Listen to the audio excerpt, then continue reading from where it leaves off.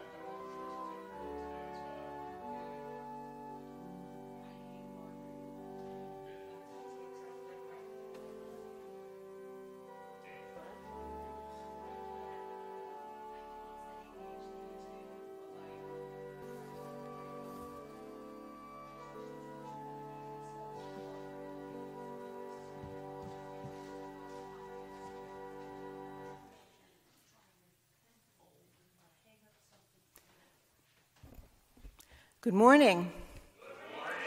Oh, good job. Thank you. My name is Sue Lanyon. I'm the senior deacon here. I'm just here to welcome you. So welcome, everyone. So wonderful to see you. I've got a few announcements. The biggest announcement would be next Sunday is our church family picnic. So please come. It's lots of fun. Denise Ward is in charge. She's organizing all kinds of games and activities. So please join us. Ask your friends, family. It'll be enjoyable, I can guarantee, and delicious as well. Also, June 6th, we have a MOPS meeting. I believe it's at 6:30. Is that? Oh, it's in July. Okay, we have plenty of time for that then. Oh, July 6th. Okay, so July 6th, we have plenty of time for that. So July 6th will be our MOPS meeting, and we have a few other meetings coming up next week. But our biggest announcement is our picnic next week. Also, we do have evaluations. Today is the last day for Reverend Andy. Andy's not here today. We're very fortunate to have Reverend Fisk with us this morning. But if you have not given the deacons an evaluation yet, you're all invited to. There's some in the back in the narthex, and I have some as well. You can just mail them to me. I've got some envelopes. You can mail them to me. Andy would love to hear from you. So if you can do that, and as long as I receive them this week, that'll be fine. So thank you for that as well, all of you that have already done that. I'd like you to relax and enjoy the introit as we gather from Judy and the choir.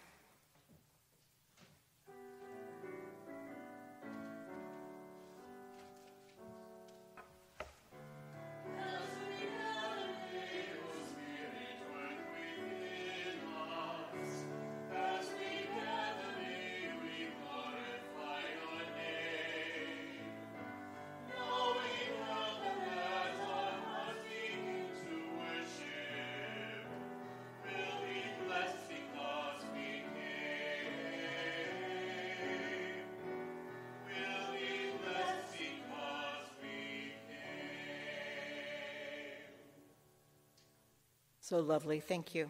I'd like to join me on the call to worship. It's on the front of your first page of your bulletin.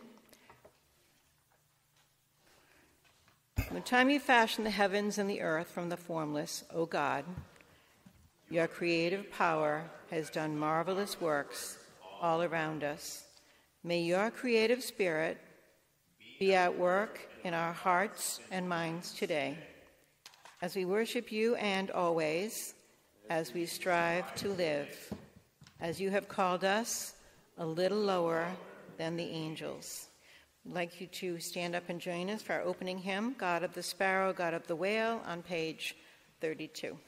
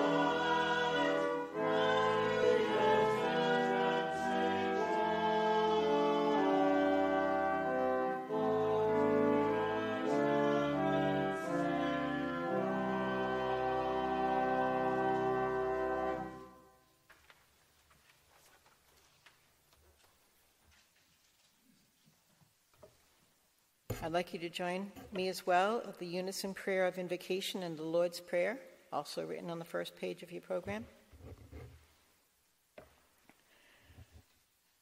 Send your Holy Spirit upon us, we pray, that the sharing of the bread that we break and the cup that we drink may be for us your presence and give us loving fire and true vision to rejoice in our appointed place at your table as we pray together the prayer you have taught us, saying, Our Father, which art in heaven, hallowed be thy name. Thy kingdom come, thy will be done, on earth as it is in heaven. Give us this day our daily bread, and forgive us our trespasses, as we forgive those who trespass against us. And lead us not into temptation, but deliver us from evil. For thine is the kingdom, and the power, and the glory forever. Amen.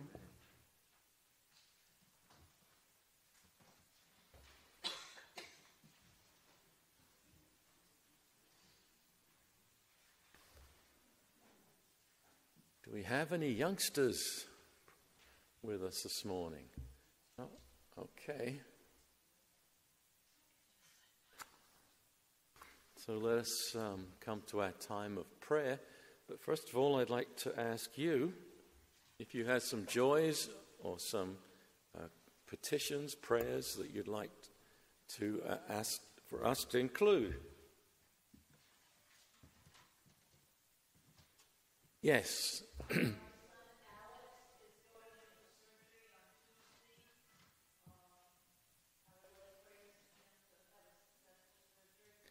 So that's for Alex, for surgery on Tuesday.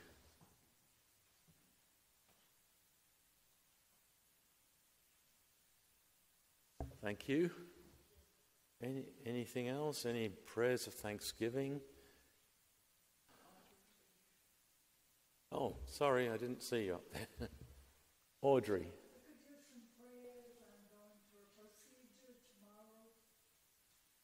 You're going for procedure, okay.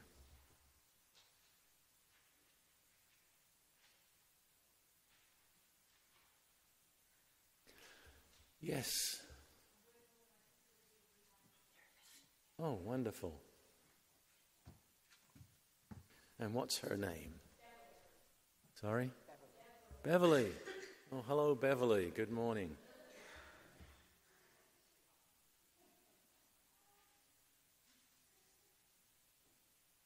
Wonderful. Good news. Yes.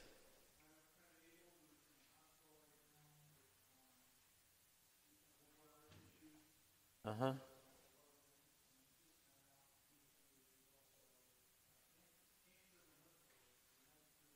Oh, dear. So that's Abel. Abel. Okay. Yes.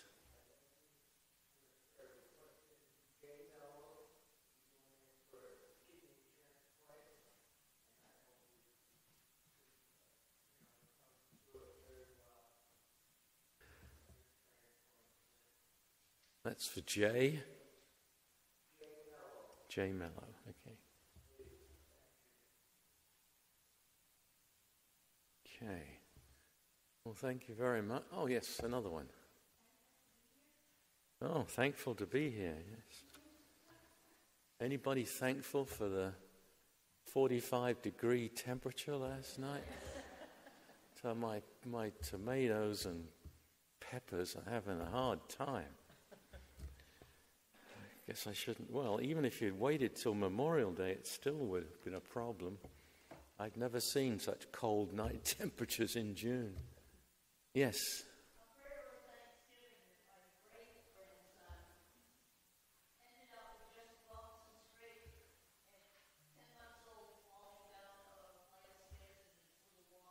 Oh, my goodness. So,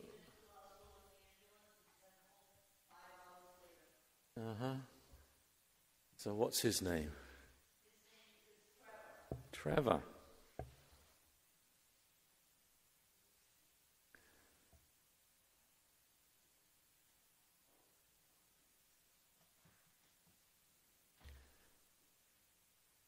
say a prayer for my daughter, Laura, too, who had to go to the emergency room on Thursday night, but I guess everything's okay, so that's good. So, let us continue before the Lord in prayer on this Sunday in the season of Pentecost, the Sunday of the Trinity. Gracious God, we thank you for your Holy Spirit, who is our abiding friend, who helps us to grow in love. The Spirit is the Spirit of truth. So for all untruthful thoughts, words, and deeds, we ask your forgiveness. Forgive us for the times we've had a short fuse and have said and done things we regretted. Make us good listeners and light up a spirit of joy within us. We pray for joy, for joy comes as we turn the attention away from ourselves and attend to others. May we find joy in the smiles of children, in the kindnesses we can do for those who need help, in the celebration of others' victories, big and small, in the good and compassion of our neighbors, in the sharing of gifts and talents. So we lift up to you all these people and situations that have been named just now. We are thankful that we are here this morning, and we're thankful for your presence with us. And we're thankful that Beverly is back with us. We pray for all those who face medical procedures. For Audrey on Tuesday, we ask healing prayers. For Alex, who is having surgery on Tuesday. For Abel, who's in the hospital. For Jay, facing a kidney transplant. And for my daughter Laura, we pray for them, O God, for recovery of health, for healing, and for the mercy of kindness and caring from those around them.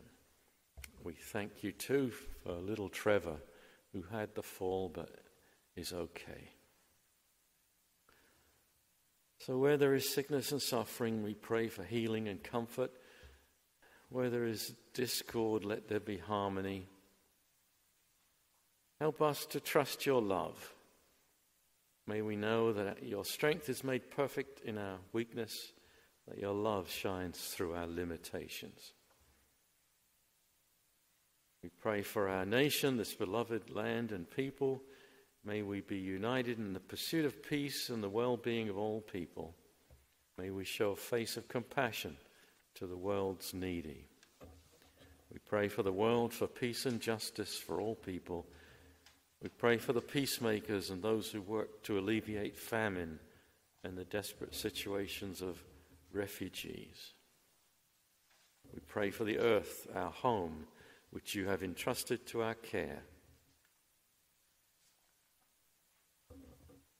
We pray for Pastor Andy as he takes the weekend to be away. We pray for the congregation here to move forward under your guidance and to further your mission to be the light and salt of this community. In a moment of quiet, we bring our own other concerns to God.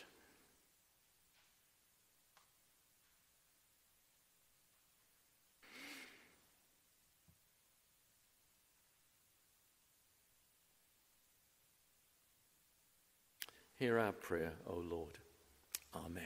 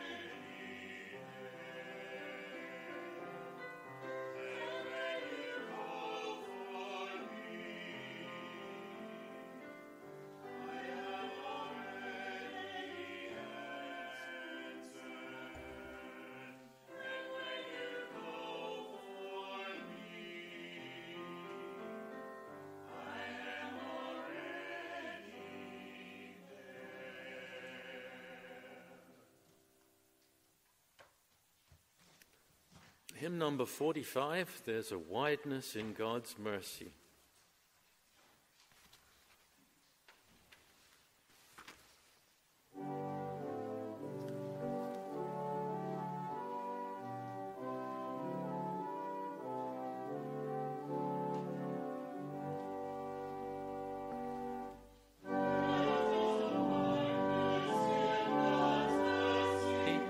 Like the wideness of the sea, the kindness is justice.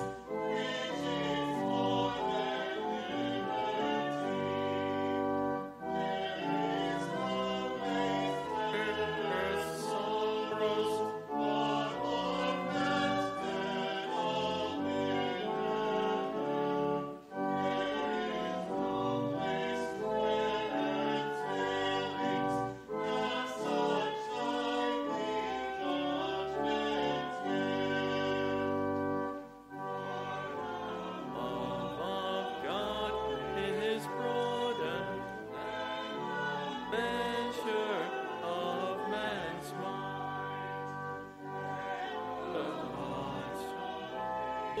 eternal, most wonderfully kind.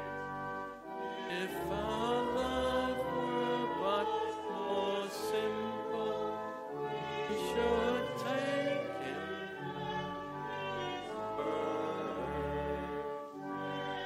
Our lives would be all sunshine in the sweetness of the Lord.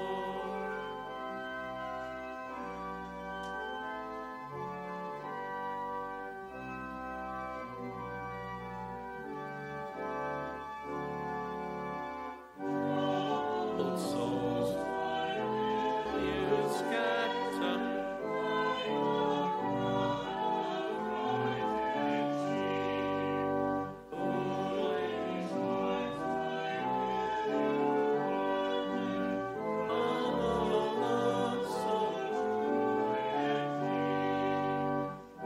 there is welcome for the sinner, and more grace for the good.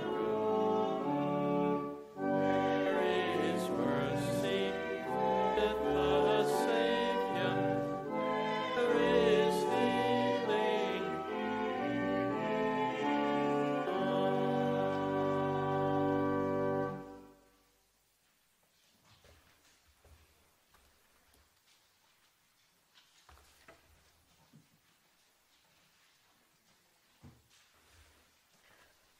I'll share with you our first Hebrew scripture reading from Genesis chapter 1. When God began to create the heavens and the earth was complete chaos, and darkness covered the face of the deep, while a wind from God swept over the face of the waters. Then God said, "Let there be light," and there was light. And God saw that the light was good, and God separated the light from the darkness. God called the light day, and the darkness he called night. And there was evening, and there was morning, the first day. And God said, "Let there be a dome in the midst of the waters, and let it separate the waters from the waters." So God made the dome, and separated the waters that were under the dome from the waters that were above the dome. And it was so. God called the dome sky. And there was evening, and there was morning, the second day. And God said, "Let the waters under the sky be gathered together into one place, and let the dry land appear." And it was so. God called the dry land earth, and the waters that were gathered together he called seas. And God said that it was good. Then God said, "Let the earth put forth vegetation, plants yielding seed, and fruit trees of every kind on earth that bear fruit with the seed in it." And it was so. The earth brought forth vegetation, plants yielding seed of every kind, and trees of every kind, bearing fruit with the seed in it. And God saw that it was good.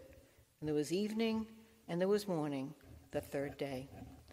And God said, "Let there be lights in the dome of the sky to separate the day from the night, and let them be for signs and for seasons, and for days and years, and let them be lights in the dome of the sky to give light upon the earth. And it was so.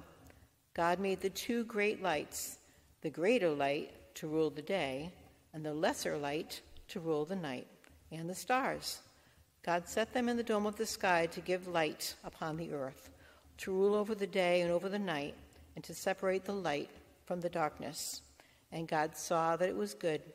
And it was evening, and there was morning, the fourth day. And God said, "Let the waters bring forth swarms of living creatures, and let birds fly above the earth across the dome of the sky."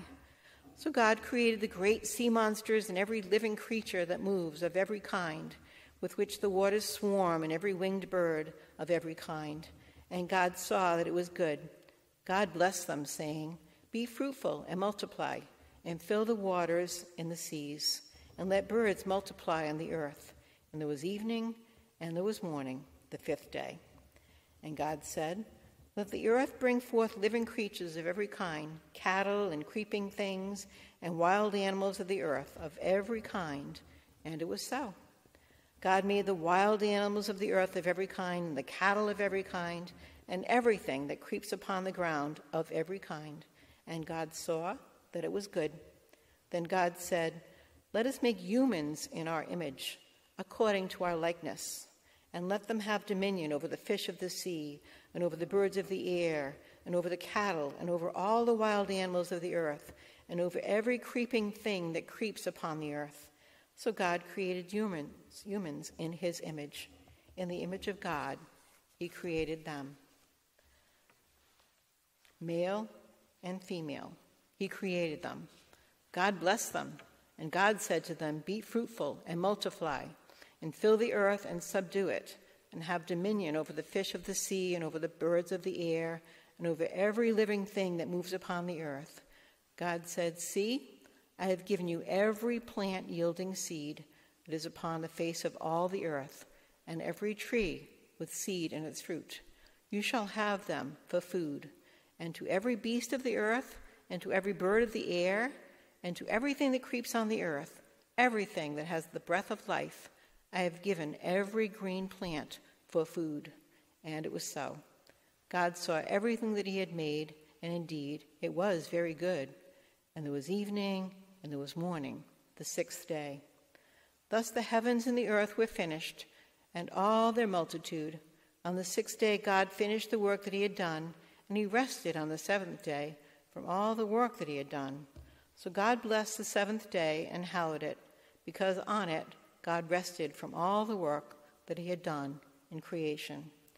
These are the generations of the heavens and the earth when they were created, in the day that the Lord God made the earth and the heavens.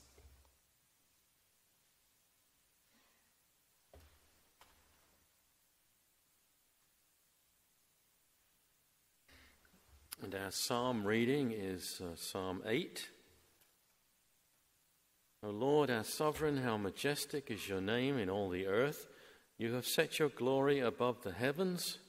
Out of the mouths of babes and infants you have founded a bulwark because of your foes, to silence the enemy and the avenger. When I look at your heavens, the work of your fingers, the moon and the stars that you have established, what are humans that you are mindful of them, mortals that you care for them?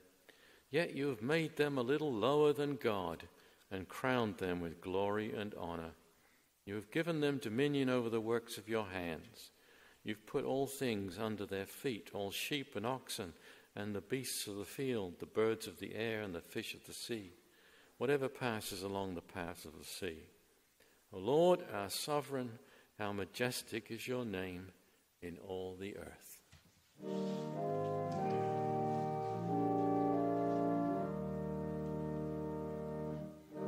Glory be to the Father, and to the Son, and to the Holy Ghost, as it was in the beginning, is now, and ever shall be, without end. Amen.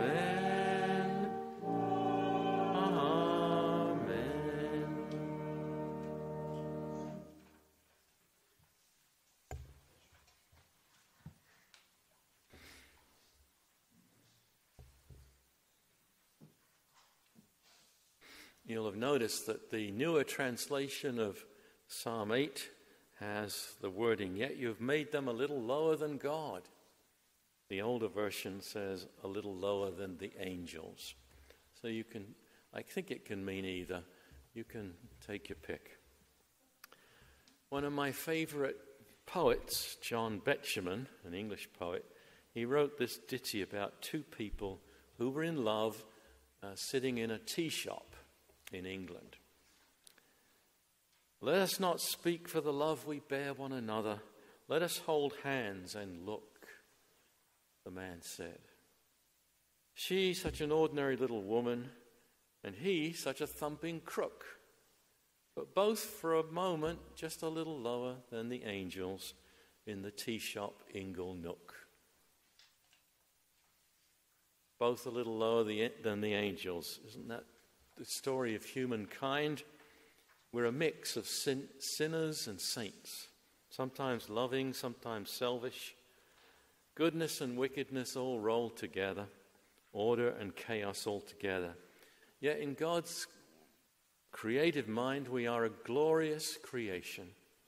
God created us and pronounced us very good, says Genesis 1. A little lower than the angels, or a little lower than God even. In Genesis 1, the account of humankind is so much more positive than most of the news media that you hear every day, which tends to focus on human depravity. There's no denying that humans can do a lot of harm, and that's part of the story, and that story is told in Genesis chapter 2, where Adam and Eve don't do what they're told to do. But the challenge for us is to stay positive as God does and see life through the eyes of Genesis chapter 1. God created out of the chaos, out of the formless void, says Genesis 1:2. The possibility of chaos and emptiness has existed since the beginning. In a very real way, the process of creation is an ongoing one. God creating out of the chaos of our everyday lives. Thus, this is the paradox of being human, a little lower than the angels, but threatened by chaos and negativity. Now, Genesis 1 was written by a priest during the time when the Israelites were held captive in Babylon, around the years 580 to 540. The writer makes use of the creation stories found in other religions of his day, but he stamps them with a distinctive faith of Israel. In Babylon, 1,000 miles east of Jerusalem, that's present-day Iraq, the Israelites were held as slaves, aliens in a foreign land, exiles from their homeland. So Genesis 1 was written to encourage them, to encourage their faith in God, who is the creator and renewer of all. They don't need to fear the chaos that's all around them in Babylon. Their God creates out of chaos. They need not despair. God is in charge. God makes order, beauty, and truth. And humans are the pinnacle of God's work, made in the image of God, no less. And it's all very good. The Israelites are pressed on every side to give allegiance to the gods of Babylon. But Genesis 1 tells them there is only one God to give one's loyalty to. And this God can be trusted in the face of chaos, in the face of abandonment. We Christians and Christian churches are in spiritual exile in our own land. There are so many gods which would claim our allegiance and crowd out Jesus from our lives. Every ism can become a god, from capitalism to materialism, militarism, even patriotism and nationalism, when they blind us to the faults of our nation. Every addiction is a form of idolatry, where we put something other than God at the center of our lives. The solution, as Alcoholics Anonymous teaches us, is to acknowledge that we cannot go it alone, and we need our higher power at the center. We need Jesus at the center. One of the chief characteristics of mental illness is the presence of chaos. The person who struggles with a mental illness is struggling to overcome chaos. Movies like One Flew Over the Cuckoo's Nest, Girl Interrupted, and A Beautiful Mind portray this struggle with chaos very well. It's a scary thing, as I personally know, being one who spent time in a mental hospital for depression when I was young. It's easy to fall into despair because the powers of chaos seem so strong. But I learned that God and Jesus are stronger, and they create order, beauty, truth, and love out of chaos. In fact, the chaos becomes an opportunity for a new creation to take place. I've met folks throughout the years of my ministry who have had to deal with the emotional chaos of the loss of parents. These may be children whose parents have died, and there are children who've been deserted by their parents in one way or another.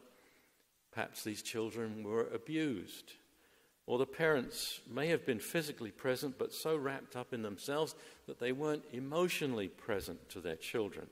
So children feel abandoned.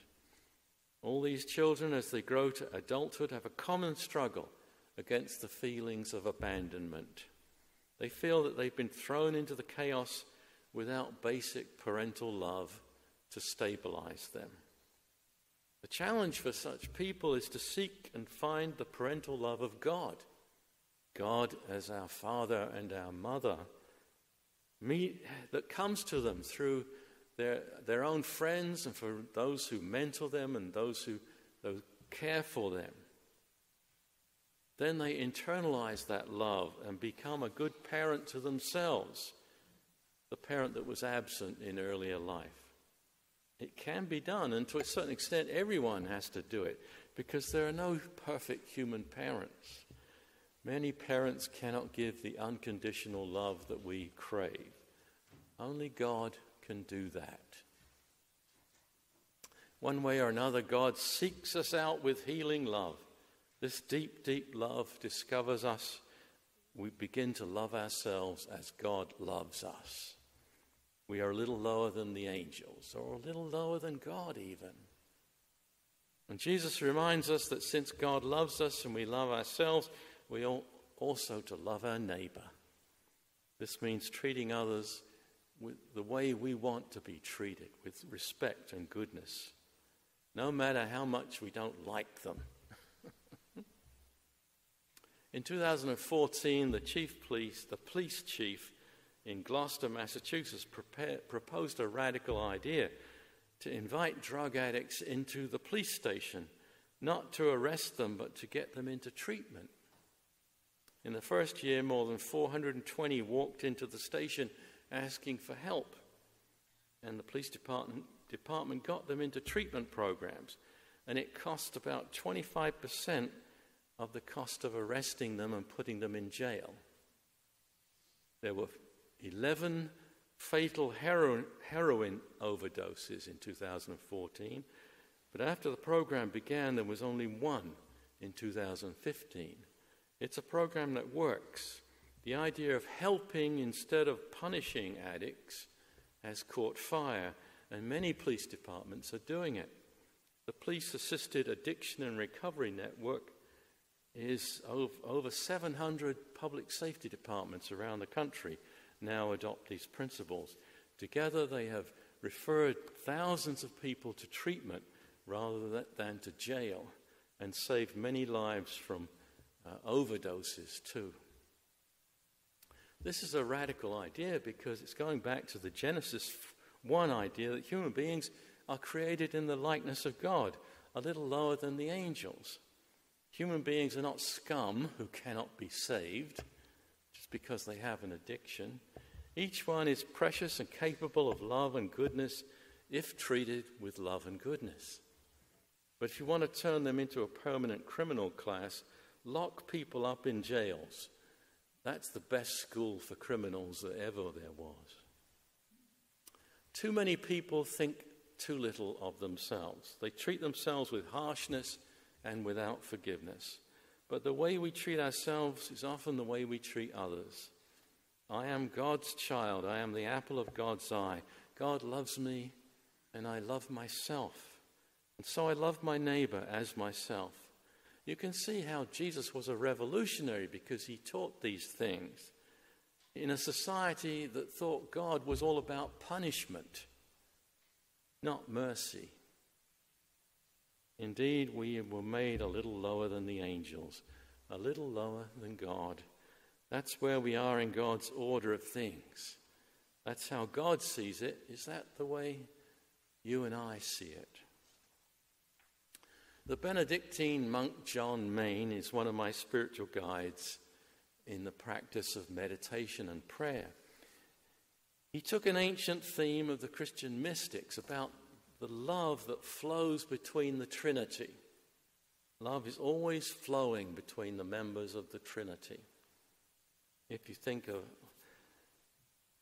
from the Father to Christ to the Spirit, and then he says that as Jesus prayed for us in John 17, that we would be caught up into that flow of love, that we might become one with that God. There's a wonderful thought, another way of expressing our at-homeness in God, where we may get lost in wonder, love, and praise. So for a moment, as we conclude this sermon, just relax and be quiet. Feel yourself carried along by that flow of love from our heavenly parent, from the Spirit and from Jesus, our friend and Savior. Just relax in that love, be at home there, and know that you are created in the image of God, just a little lower than the angels, a little lower than God.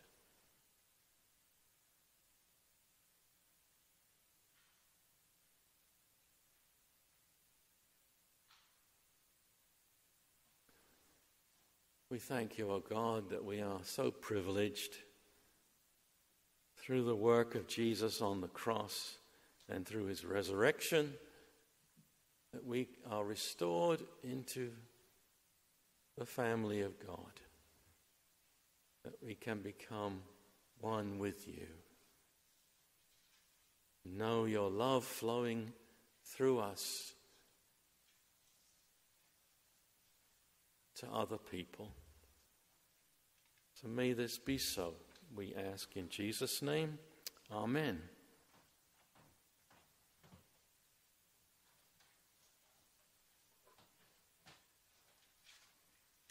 Our communion hymn is Feed Us Now, number 519.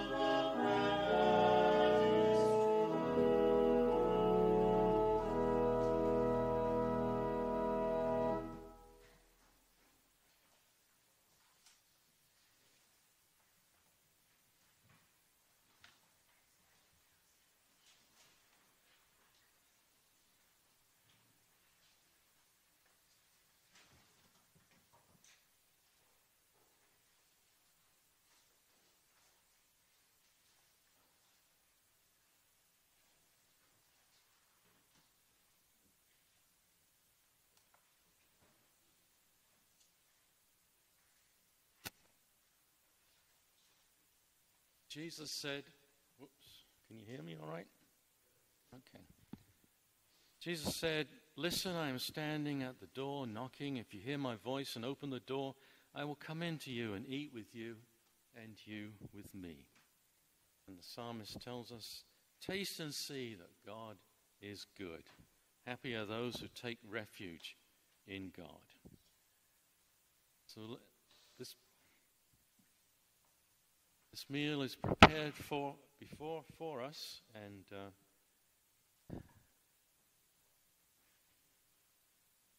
I don't know if I can manage this thing.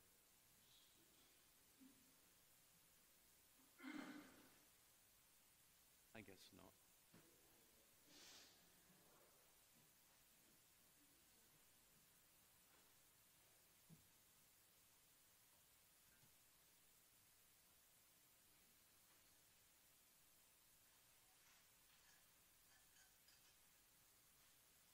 The Lord invites all those who love Him, care for Him, come and share in this meal.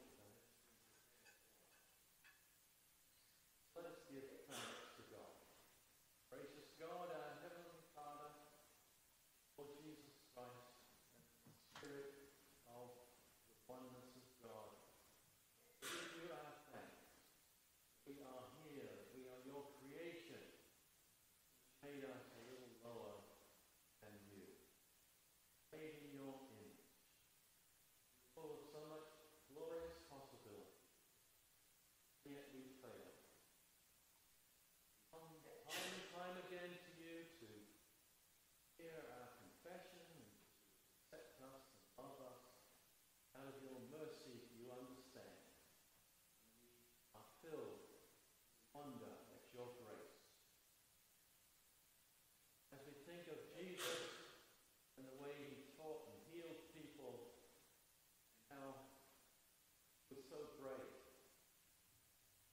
He was alone, yet he stood up to injustice and to evil. And even through his death and suffering, he was victorious. He was shown to be right through his resurrection, by which he raised him up, so that his power and his life and his love might continue in the world. We pray and thank you for the Holy Spirit who brings us that love and the teaching of Jesus. And we thank you for this meal, this bread, and this cup. Speak to us of him.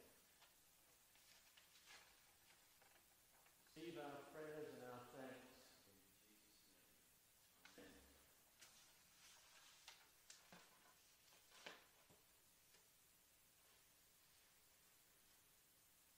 One night when Jesus was betrayed, he took bread. After giving thanks, broke it,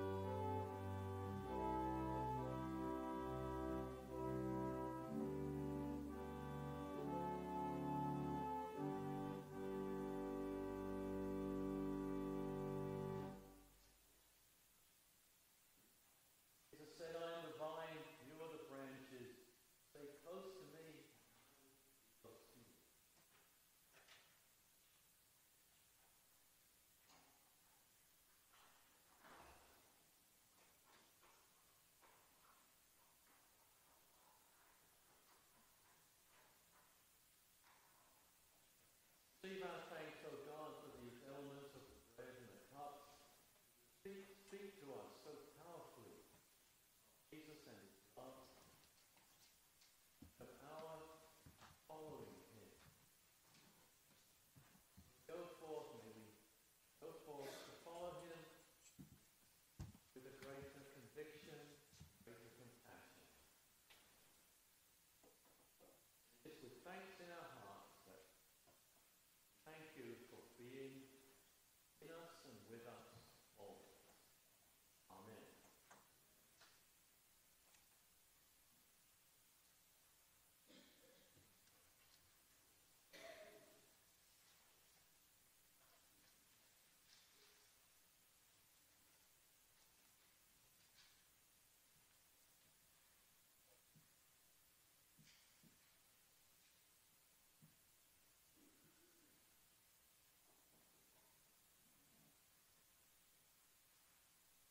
Apostle Paul tells us that he owned the generous act of our Lord Jesus Christ, that though he was rich, yet for your sake he became poor, so that by his poverty you might become rich.